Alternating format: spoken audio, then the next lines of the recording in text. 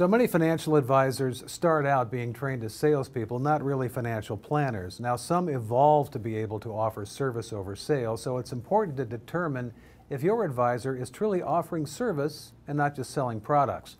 My guest is Chris Longworth. Chris is also a National Certified Financial Education Instructor.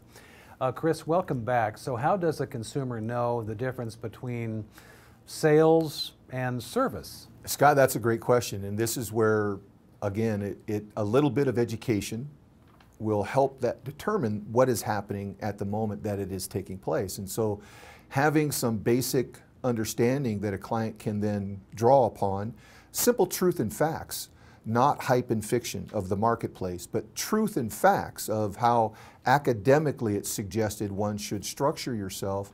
Having these facts in place, then when you're talking to an advisor or a salesperson, you'll be able to glean out the good parts of the information. You'll know whether they're trying to just sell you product or whether they're actually formulating a well-built plan that actually has some certainty about it.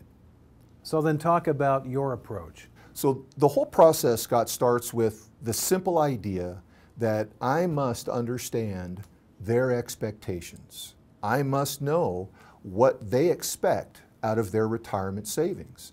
Some folks say that they want to buy a house. Some folks say they want to buy a car, boat, go on a world tour. Many of them, the majority, say they want to live a comfortable life. They want their quality of life to simply continue on as it is today. That's what we call the maintenance of quality of life. Having that piece be the focal point is most critical. There are only very few strategies that will facilitate that piece with a guarantee of income that will never fail and also give you the certainty of steady growth along the way. It's a unique formula. It's not complicated, but it is a process that one has to go through to really discover the need and then match the financial strategy with that expectation so that they perfectly line up. Because when the product matches the expectation, that's when the magic can happen. Finally, what questions should consumers be asking their advisors these days? There again, that's the magic of having a little bit of knowledge. So the question would be two. One, first and most important question is, how much money can I lose? For is that not the most important part of the equation? If you have a lifetime of savings and you put it at 100% risk 100% of the time, you could lose a significant portion just before retirement, and that would be a bad thing. So how much could you lose is a very important factor. And then the second piece, which is the most important part, what is the guaranteed income?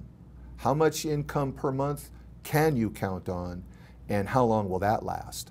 Because again, that's where you will find your quality of life maintenance. That's where day-to-day existence will be met and can be exceptionally fruitful if it's done well, or if you don't have guarantees of income, you'll probably wake up every day, turn on the TV, and try to figure out where your day is going to land based on what's happening in the marketplace. And I can promise you that is not a real savory existence for the rest of your life. My guest has been Chris Longworth. He is in Anacortes, Washington, and this is Retirement News Online. Thank you for watching.